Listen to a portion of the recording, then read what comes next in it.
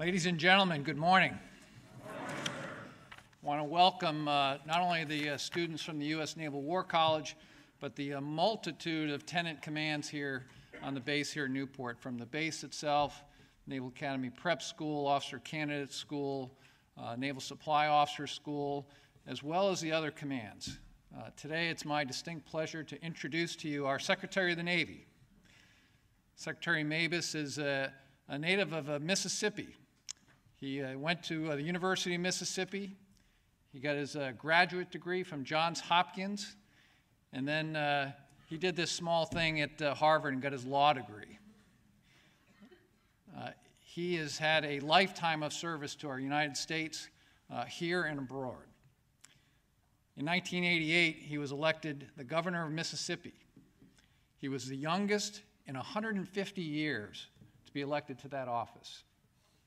And from 1988 to 1992, he stood on a record of improving education in that great state and was awarded and recognized many times.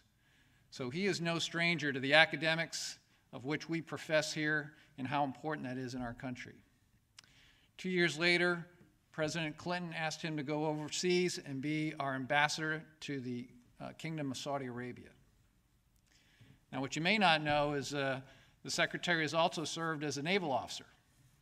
In fact, he was home ported right here in Newport, Rhode Island, on board the USS Little Rock, a cruiser, and he's very proud of his time on the bridge as an officer of the deck in his service in the United States Navy. On May 19th, he became our 75th Secretary of the Navy. Ladies and gentlemen, please give a warm welcome to our Secretary of the Navy, the Honorable Ray Mabus. Thanks, Ted.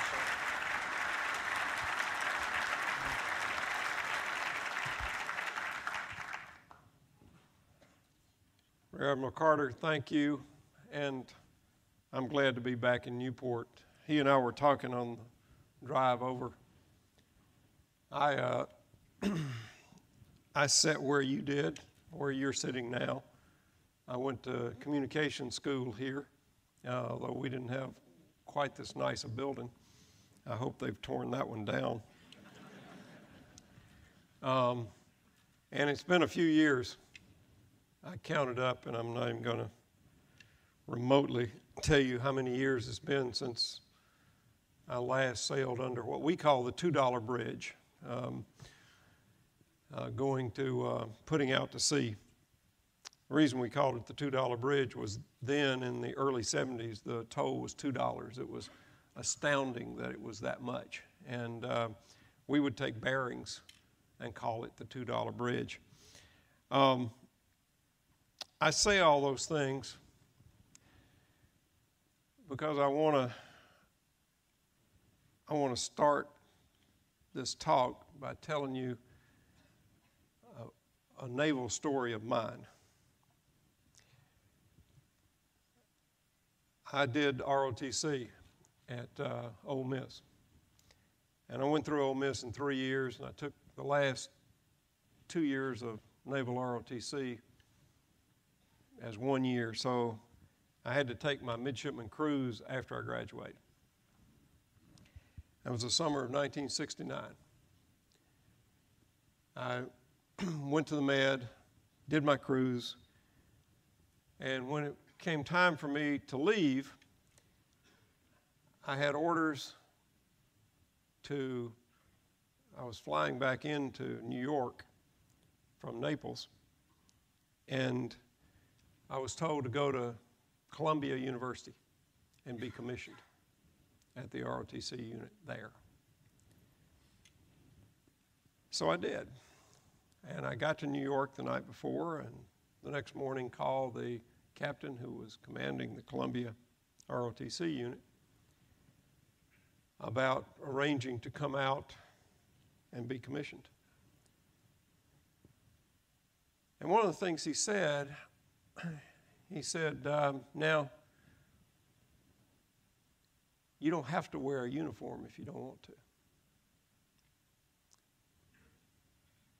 Which is a strange thing to tell somebody about to be commissioned into the Armed Forces of the United States. And I asked him why not. He said, well, there'd been riots about ROTC the year before at Columbia. And he was a little bit concerned about safety. And he said that nobody wore their uniforms out around campus. My notion was that if I was going to be commissioned, I was pretty clearly going to do it in uniform. So I put on my uniform, got on the subway, went up to Columbia. Nothing happened.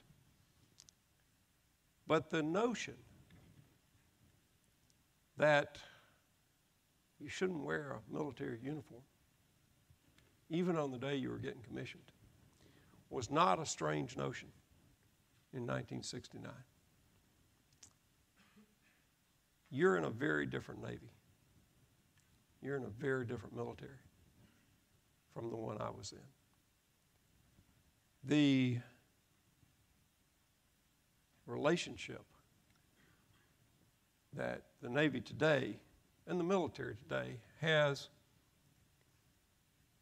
to the American people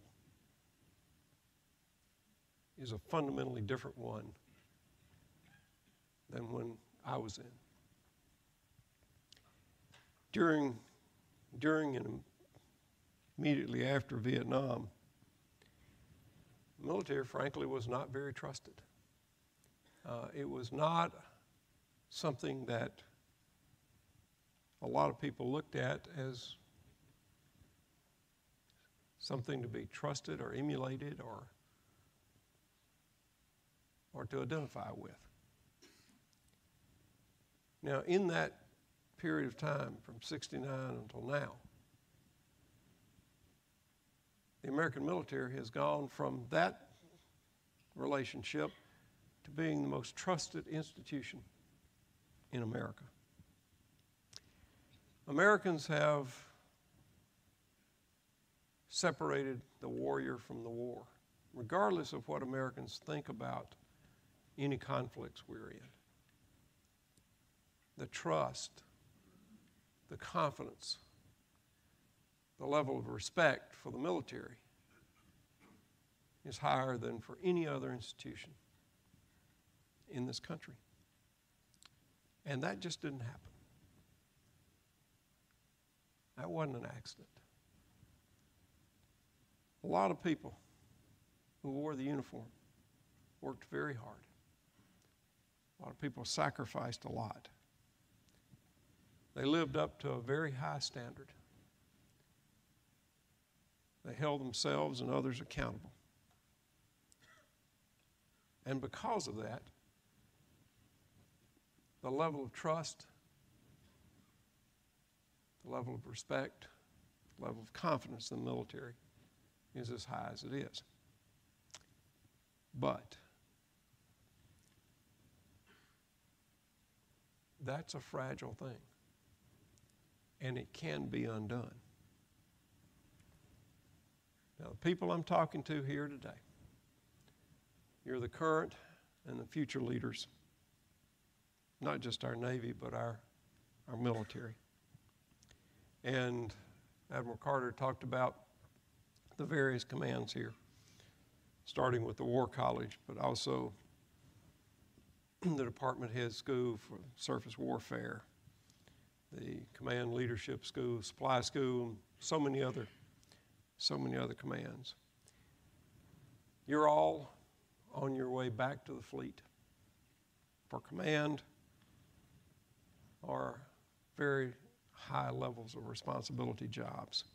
And that's the reason the War College was founded, to prepare people for that responsibility, to prepare people to command, to prepare people to lead, and to do so with ethics, with integrity, to measure up to the exceptionally high standards that we do and should hold people to.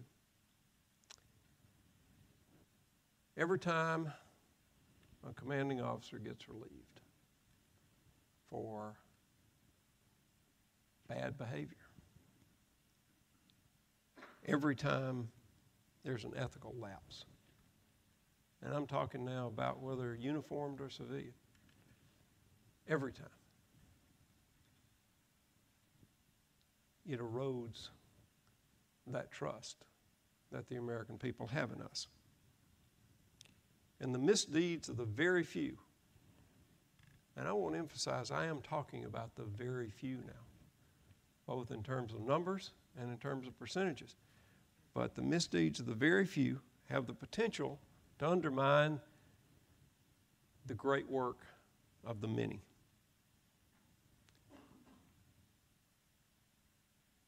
Every bad headline about unethical behavior, about unprofessional behavior, has the potential to do great damage. Now, having said that, I will repeat what I said at a press conference in December at the Pentagon. I would rather get a bad headline than let bad people get away with something.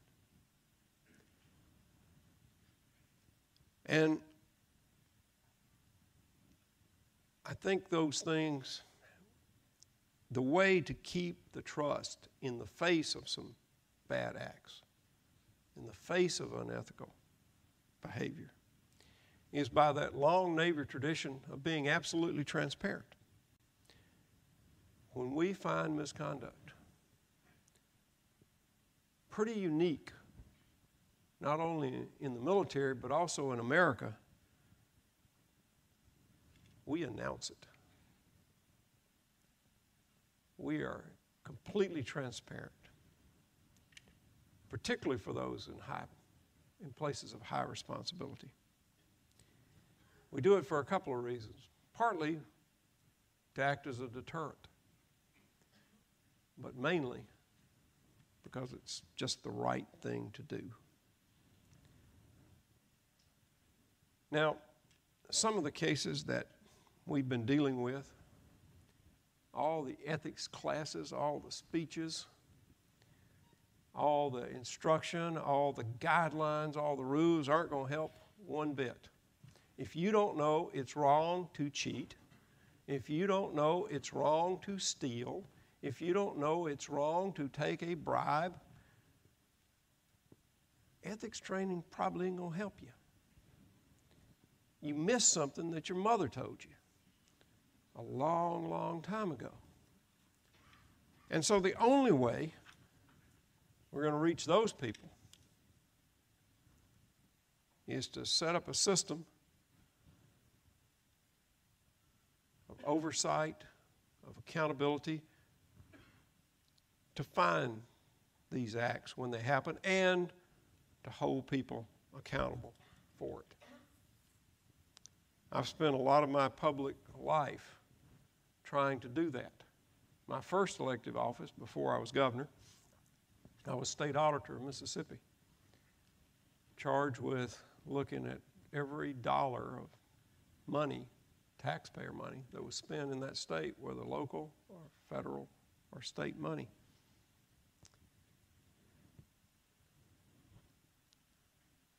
There have been two cases that have gotten a lot of ink, a lot of attention. I'm going to talk about them very briefly. One is Glenn Defense Marine Asia, husbanding contract, that the allegations are that the head of Glenn Defense Marine bribed people, including an NCIS agent. Bribed officers to tell him what our classified ship movements were so he could bid on, he'd know what ports to get ready to bid on. Bribed people to give him the contracts. Gave gifts, lavish, completely inappropriate gifts to higher level people. But the thing that has not come out as much as it should have is that the reason you're reading these headlines, the reason you're hearing about Glenn Defense Marine is that we did it. activities that that company engaged in moved across some tripwires and caused NCIS to begin an investigation. That investigation went on for 3 years, and it never leaked. And one of the things that that investigation found was that there was an NCIS agent who was taking money and providing information on where the investigation was going. So NCIS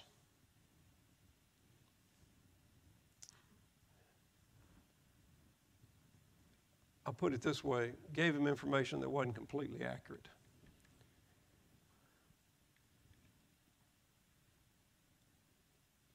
We did it.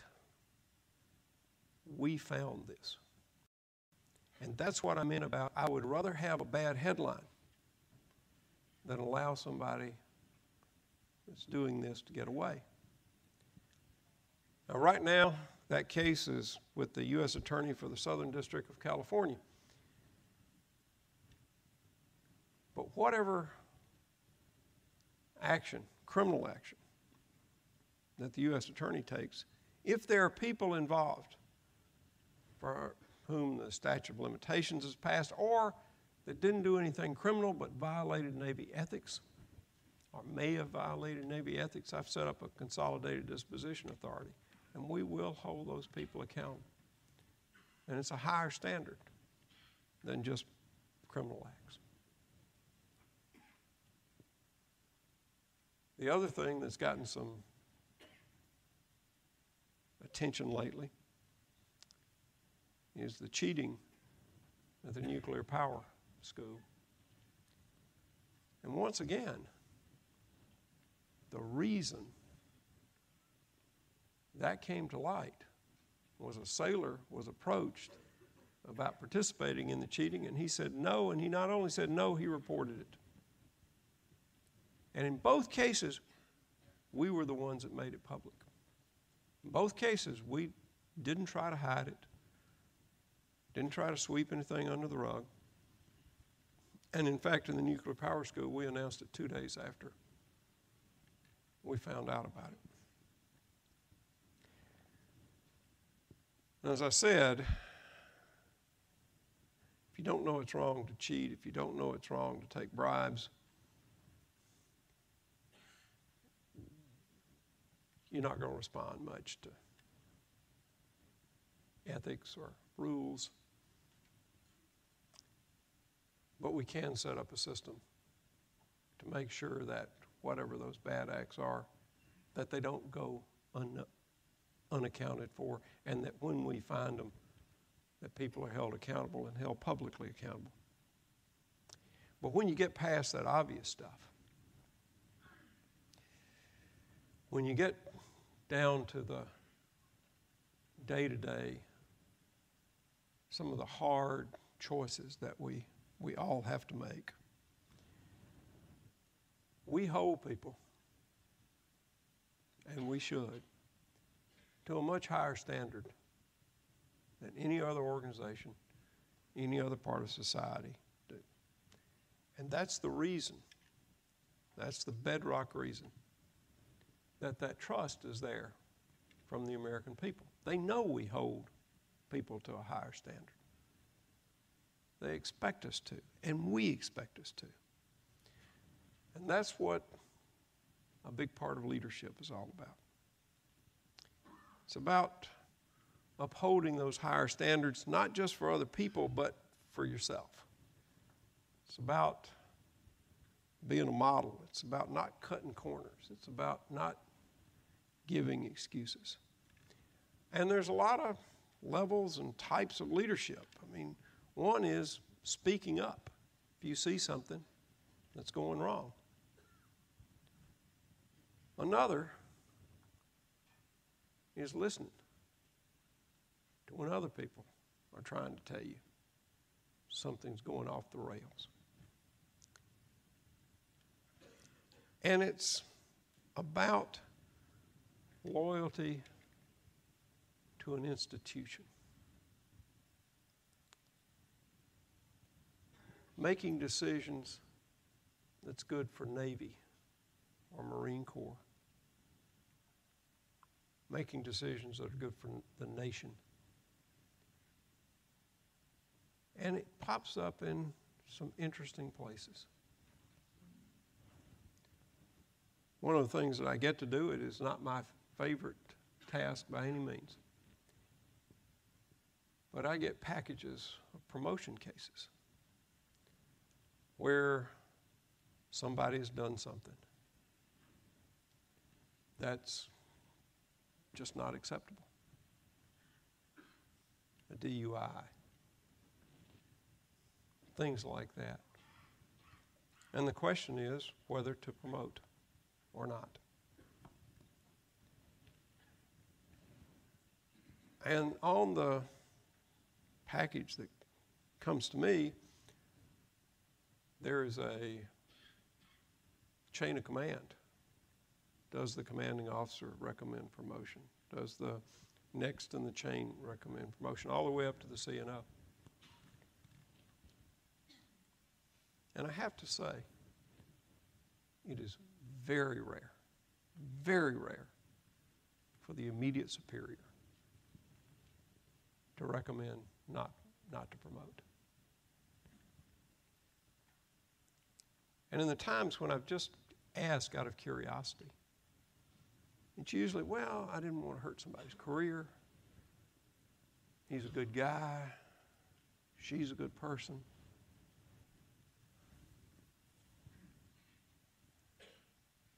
I didn't want to rock the boat.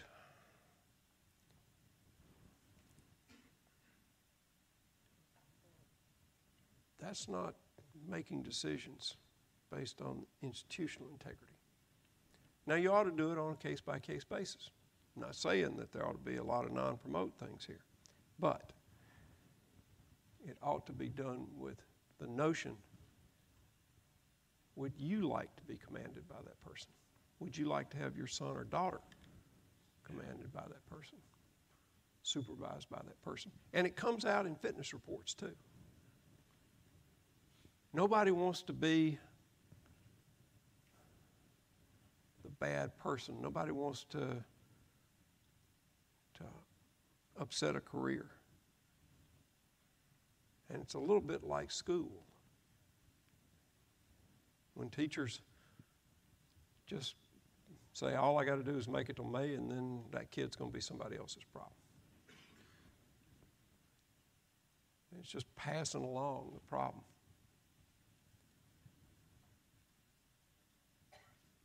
That's what you've got to think about. That's what you've got to, that's a test of leadership. And I'm also not saying be bad to people, be nasty to people, try to ruin careers, but do hold people accountable. Do hold yourself accountable.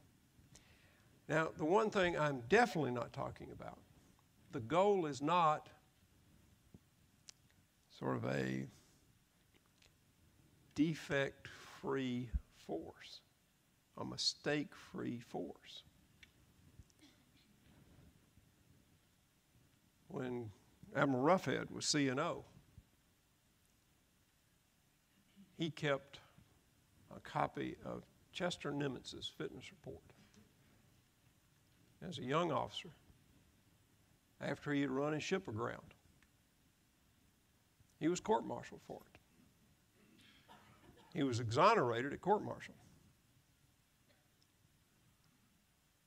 He was a destroyer captain, and he said, his defense at court-martial was, I have been trained to be aggressive.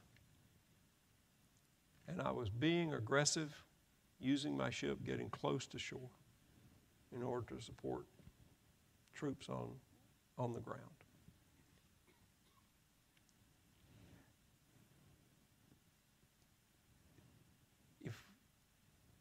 I don't know what would have happened in World War II if we had been this mistake-free force then and Chester Nimitz hadn't continued his Navy career. That's not the goal. But there's a big difference. There's a big difference between taking measured risk which we want to encourage. We don't want to encourage just conformity. Don't want to encourage just doing exactly what you have to do without taking any sort of risk or taking any sort of initiative. There's a big difference between that and ethical lapses. Now, it is not easy today.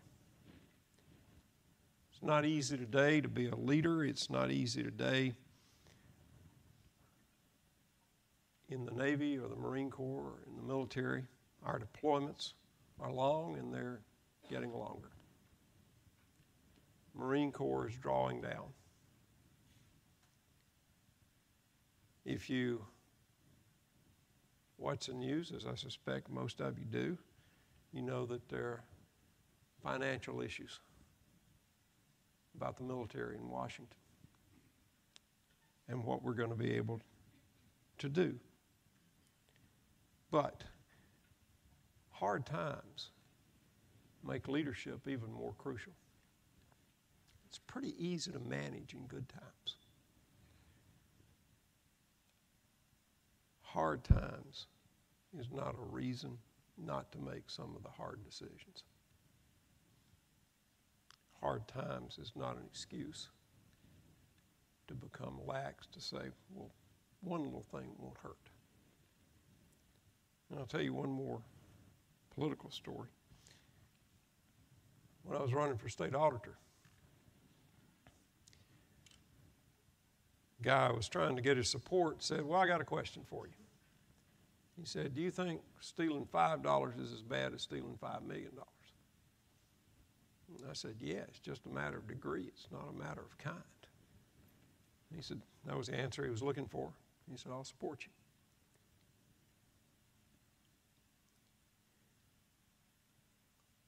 A lot of cities have driven down crime because they started enforcing all the laws, small ones as well as big ones, misdemeanors as well as felonies. It's really hard to tell people they ought to pay attention to the big things when you're not willing to pay attention to the small things. Because people notice, and they learn, and they act accordingly. Finally, you have earned the positions that you have and the positions you're going to. You have earned the right to be here. The military is the most merit-based organization I have ever been privileged to be a part of. You are absolutely the right people to be assuming these positions of leadership. But as you do, remember the long journey. Remember the journey from the middle of Vietnam till today. Remember those that came before you that had to repair the relationship between the American people and the American military. Remember those who had to do that work to make sure that the trust was there with the people that you defend with your lives and with your careers. So I'll go back to that day in 1969. That day when I was commissioned, I was given a piece of paper. That was my commission. Same piece of paper every one of you who are wearing uniform got. Reposing special trust and confidence is on that commission. And you uphold that every single day by leadership, by integrity, by your willingness to serve America. So from the Navy, Semper Fortis, forever courageous. From the Marine Corps, Semper Fidelis, forever faithful. Thank y'all.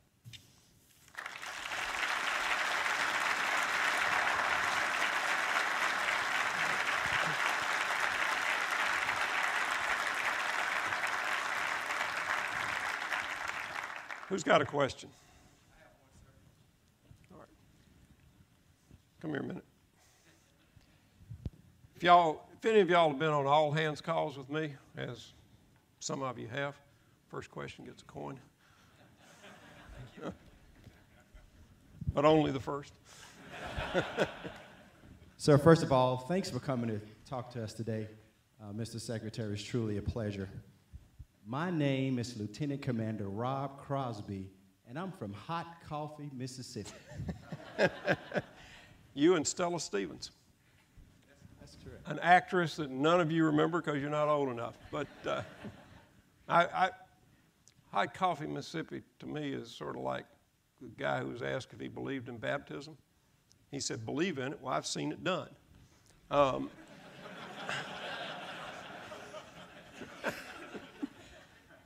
I don't really know about Hot Coffee. I've been to Hot Coffee, Mississippi. You're the first person to tell me they know of Hot Coffee. When I was 18 years old, I cast my first vote for then candidate Ray Mabus when he was running for governor of Mississippi. So I feel a connection with you, sir. You get another coin for that.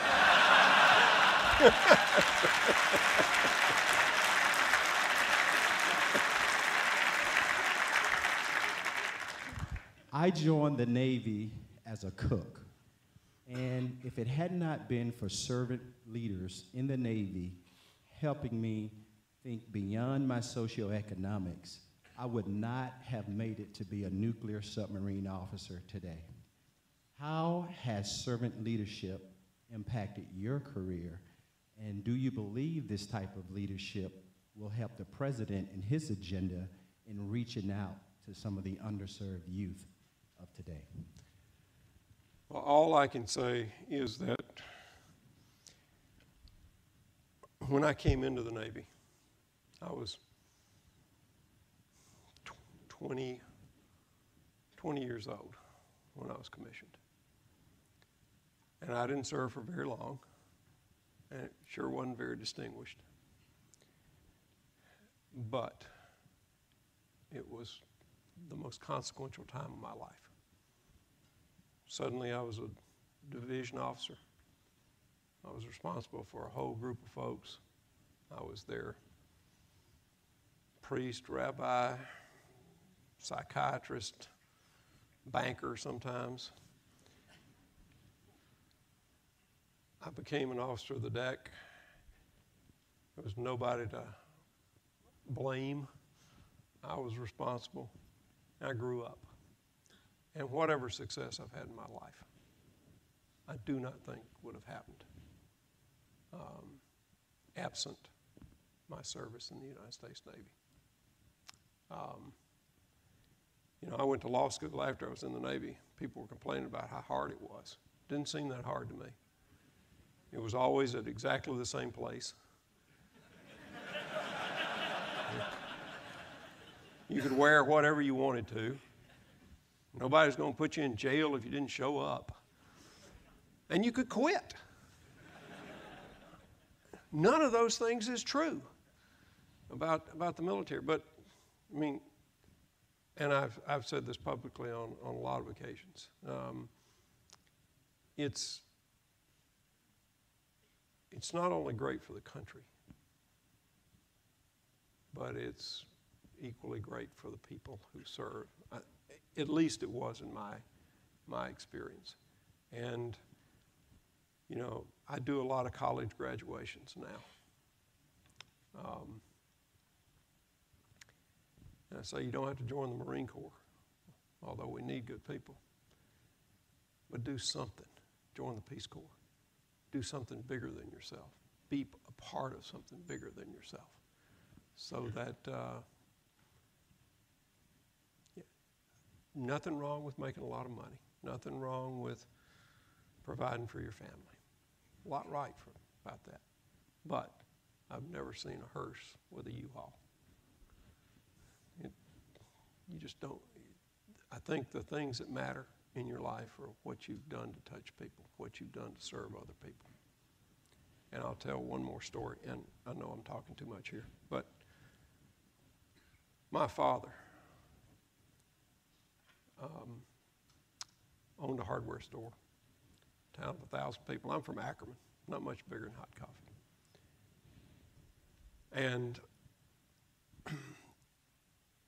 he was really the only true hero I think I've ever had. He grew timber when he sold the hardware store. He died in 1986 when he was 85 years old, after a long and very good life. The year before he died, he planted trees.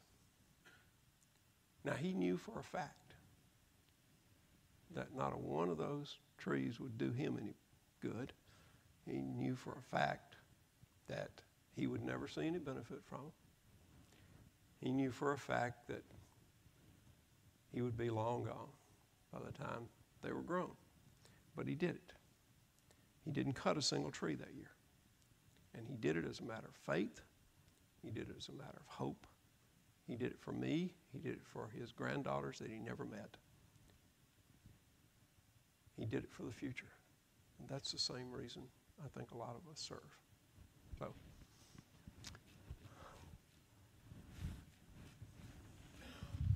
Sir, Captain Carl Tiscombe, I'm the faculty here. Mr. Secretary, the QDR was released this week, and I believe 2 days ago, the chairman of the House Armed Services Committee put out a short letter that said that the QDR did not meet Congress's intent. And if I remember the wording right, he said it was actually in violation of the legislation that Congress passed. Can we expect to see a redo on the QDR? And sir, if not, how do we square that with the organizational integrity that you spoke of earlier?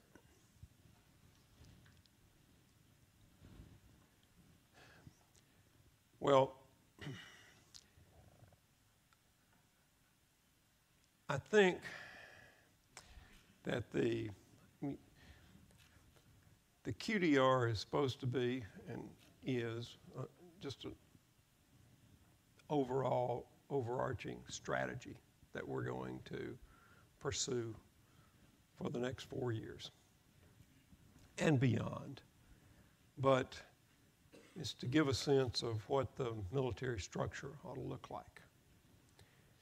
And this is the second QDR I've been in the Pentagon for, and I think it's fair to say that every time there are complaints about, concerns about the QDR, and criticisms of the QDR. And one of the things that I have pointed out is that no matter how smart you are, and there are a lot of smart people working on the QDR 4 years ago and this time, no matter how foresighted you are, you're not going to know what's coming at you. If we'd have done a QDR right before the wall came down in '89, we would have been 100% wrong as to what challenges were going to face the military. If we'd done a QDR on September 10th, 2001, we'd have been a lot more wrong than right over what challenges. So I think if you view the QDR as here is, with the best knowledge that we have today, what we're going to face. But I also think it underscores the fact that because we don't know what we're going to face, we have to give ourselves, we have to make sure that we are agile, that we're adaptable, that we are flexible, and that we don't get sort of stuck in, well, this is what's going to happen. I take a brief from every carrier strike group that comes back, and also from every amphibious ready group. And the one constant is that they had to deal with something that was not foreseen when they left port. So, you know, I am testifying in front of that committee next Wednesday.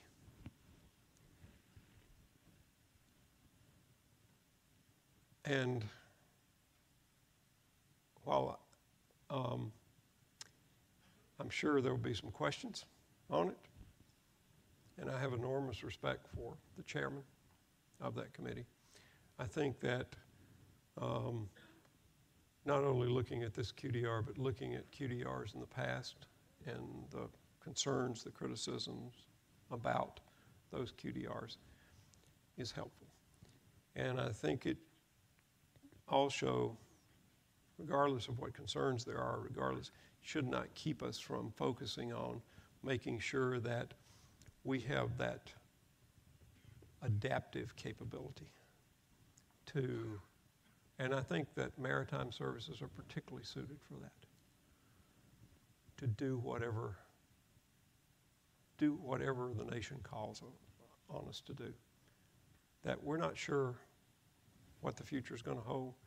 All we can be sure about is we have to be ready, and that goes back to the thing I was talking about. We've got to have the trust of the American people that we are this ethical, this professional, this force that can be counted on to protect them, to defend them, and to do so in a way that that honors who we are as Americans. Who else?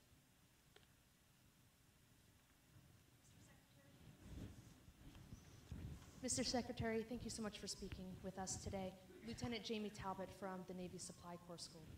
Mr. Secretary, my question is regarding cases of ethical issues. Are there any concerns with swift prosecution, and are there any plans in place to improve investigative efficiency?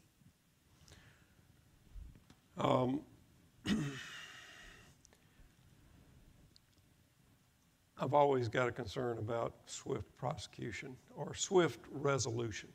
I'll put it that way. The resolution needs to be quick. So not only for the person involved, but also for the command or the institution, so that either way it goes, exoneration or accountability, that people know things have happened. Sometimes that's out of our hands, but to the extent I can, we make those determinations as quickly as we can without sacrificing making sure we got all the facts, making sure there's not a rush to judgment. In terms of investigations, in one area, we've hired 54 new NCIS agents to investigate sexual assaults in particular, because the time that it was taking to investigate those assaults was just far too long. And it was damaging to the institution, it was damaging to the investigation. And so we have brought those times down pretty significantly. If we can do investigations quicker, if we can reach a resolution quicker, we will.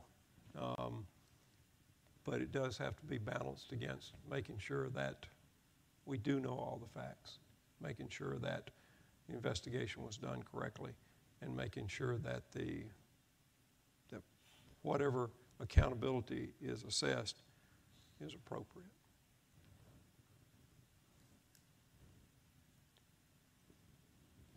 Yeah. We got two right in a row, so we'll do the first one and then. Morning, Mr. Secretary. Thank you so much for giving us your time this morning. Senior Chief Armetta, currently attending the SEA, stationed in Strike Fighter Squadron 25 Lemoore. My question is about tuition assistance. Obviously, that's a huge topic that's been brought up with possibly going away, not only in the United States Navy, but in other armed forces. What are you and the other secretaries doing to ensure that that stays within our grasp to continue education because of how important it is for all of the armed forces? There was, you're correct that last year there was a movement. Different services were looking at it in different ways in terms of tuition assistance. It was a purely budgetary driven thing. Congress passed a law that said that tuition assistance had to continue basically in its current form. So it's sort of like gravity. It's not just a good idea, it's a law.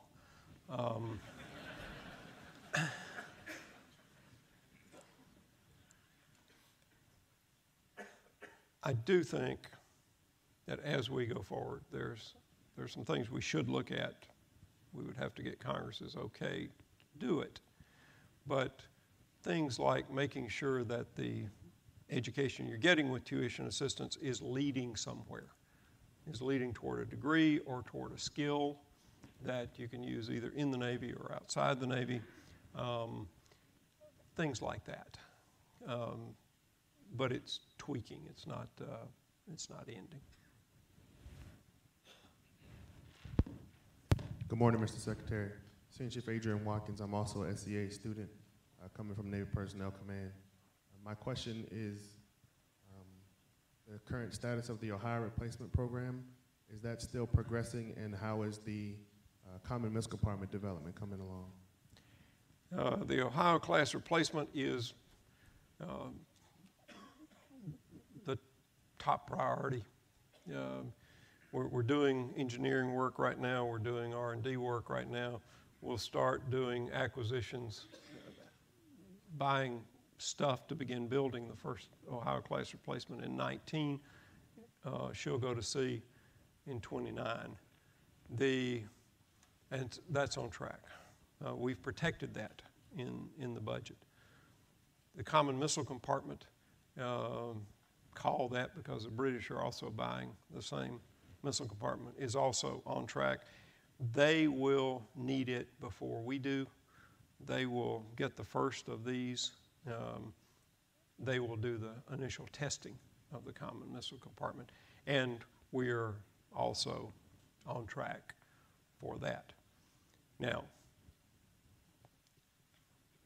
it's also true, and I think that a discussion has to be had, or needs to be had. If the Ohio class replacement is paid for completely out of Navy shipbuilding, it will take up about half of all Navy shipbuilding funds for more than a decade. It will devastate every other type of ship in the Navy, including other submarines, the attack submarines, but surface subs. The Ohio class replacement is part of our strategic deterrence, and as that is a national program. And I think that that discussion needs to be had about what's the appropriate way to pay for it. And are we willing to so completely cut into the Navy's other shipbuilding accounts, other shipbuilding lines, other responsibilities to do that? How should we approach that to keep the other missions of Navy that are so vital to this country whole? All right, we got one more if anybody wants to do it. Good morning, Mr. Secretary. My name is Lieutenant Commander Curtis. I'm a student here at the War College. Thank you for coming this morning. My question is about the cuts to personnel costs. Secretary Hagel spoke last week and admitted it's a tough sell to tell us that it's for our safety and for our readiness that personnel costs are being cut. And my question is to you, sir, when I look at an acquisition world that is very much still stuck in preparation for another Cold War, fraught with overrun costs, and fraught with behind programs, how do you help the Secretary sell that pitch to us that cutting personnel costs, pay, and benefits is what really needs to be done when we can look across the way at an acquisition program that many could argue is broken. Well, the first way is that we have fixed virtually every major acquisition program in the Navy. If you look at shipbuilding, Virginia-class submarines coming in under budget, ahead of schedule. DDG 51s, we've gotten competition put into that, and we're saving over $100 million a ship. And ships and DDG 51s are cheaper today than they were a couple of years ago. Amphibs, the cost also is being, cost and schedule are under control. The littoral combat ship, costs are down more than half from the lead ship in that class. The last of the 10 ships in a block buy that are coming out of the LCS, the first ones that were built 10 years ago or so cost over $750 million. The last one coming off the line will cost $350 million.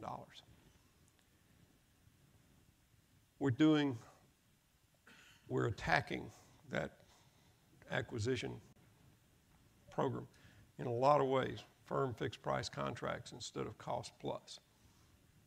The Navy acquisition professionals had just been gutted. We're hiring those back. Private companies were being asked to oversee other private companies, so protecting taxpayer money was not one of the really high priorities. We're doing multi-years, we're doing block buys. And we're not just looking at programs like that, we're also taking a very hard look at service contracts.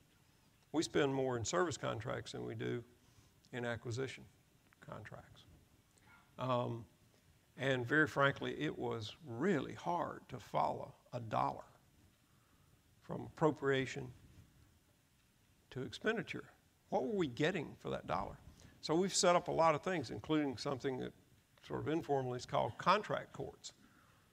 Contracting officers got to bring in all their contracts every year, make a decision, do we need those or not? And so we're stripping out billions of dollars in service contracts going forward. And we have gotten some of those savings already, and I'm confident that the rest of those savings will be had. And that's not easy. People sort of don't like you to know what contracts they got. One of the things that the government shutdown did was I did not delegate the authority to contract out of my office. Every contract the Navy had during the shutdown came up to me. And it was interesting. The number of contracts went way down because it's just a bunch of folks didn't want me to know what was going on. So I think there's one program that is still running over budget, and that's the carrier. Some decisions were made 10 years ago in terms of trying to put a lot of new technology onto the first ship of the class. We've reined in a lot of those cost overruns, but we're not going to be able to keep that from happening in that program. But what we can do is on the next one, on CVN 79, we're taking those lessons and learning them and pushing costs down. Now, we have done things like claw back some of the profit for the shipbuilder on CVN 78. So I say all that to say that I think it's a fair criticism about acquisition, but I also think we've done a whole lot to attack some of the waste, some of the unnecessary expenditures, And I'll go to the second part of your question. Personnel costs are now more than about 50% of the defense budget, and they're rising. And the request that went in with the budget isn't a cut. It's just slowing the rate of growth a little bit. Personnel costs in the military have gone up 40% more than in the private sector and more than inflation over the last 10 years. So the CNO talks about not only quality of life that salary and benefits pay, but also quality of work. Do you have the tools that you need? Do you have the equipment that you need? There are only a couple of places, if personnel costs keep rising, to go to replace that money. And it's not just rising for people on active duty. It's rising also for working age retirees. So, are we going to take platforms? Are we going to take weapon systems? Are we going to take the tools that you need to do the job that you do? Or the other way to do it is take personnel. So, would you rather be in a much smaller military that really doesn't have all the tools or all the people it needs to get the work done? And we are there. This is not something for the future. We are there. And the final thing that I'll say is I've done, I've lost count, hundreds of all-hands calls. And it is at least my sense that while money, pay, benefits are important, that's not the only reason people join the military. And to make it all about the money, I think also risk that trust with the American people, because the people in this room and the people that I know that have joined the military have joined it. I don't want to undercut the patriotism, the service, the sacrifice by making it just about money. But we're going to have to control personnel costs, or the decisions that we're going to have to make are not going to be good for the individuals, and they're certainly not going to be good for the Navy and Marine Corps or any of our services.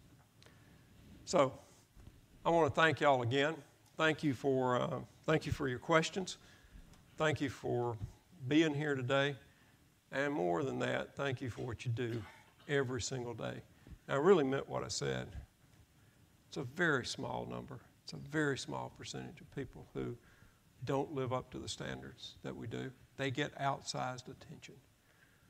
But the huge, huge majority of people in the military are professional, they're skilled, they're patriotic, and it is not easy, and it is a sacrifice in so many ways to wear the uniform of this country. And for that, the country and I am profoundly grateful. Thank y'all.